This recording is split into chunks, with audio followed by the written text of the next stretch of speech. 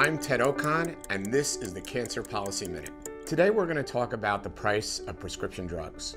Pricing a prescription drug is a very complex process. There are a whole bunch of middlemen in between the pharmaceutical manufacturer and the end consumer that require hefty rebates and discounts. For example, there are pharmacy benefit managers.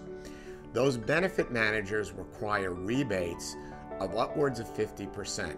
That means if a pharmaceutical manufacturer wants to price their drug at $100, they're going to actually have to price it at $200 because they're giving away $100 in the form of rebates to middlemen.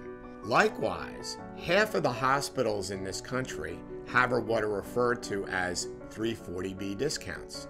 These discounts, upwards of 50%, require the manufacturer to price their product essentially double to what they would normally price that product. We will never solve the problem of the high prices of prescription drugs until we eliminate these excessive rebates and discounts